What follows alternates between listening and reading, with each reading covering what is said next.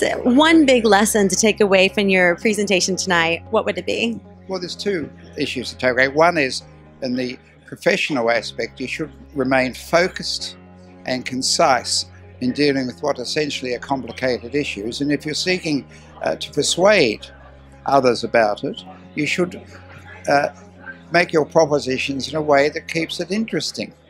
And very few counsel have that capacity. They have a capacity to bore, they have a capacity to make it sound complicated, but they don't have the capacity to strip it down to its essentials.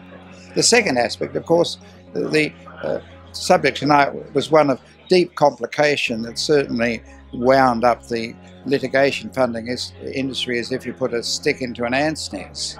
And I think the message from that is that even issues such as that, when analysed, they can be readily understood even by lay members who are listening to it. And if the lay persons there can understand it, you're halfway there to persuade any tribunal or court that you're right. So I tried to bring that together by saying, arising from Millet's remark, keep it simple.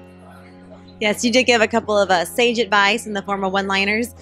Keep it simple, but I thought one of the, I think, bigger ones, more important ones, was always read to the bottom of the page. Well, that's, I'm sorry to say that is 60 years ago I was told that. My first lecture, I've never forgotten it. I've seen, as I mentioned, counsel come unstuck because they didn't do that.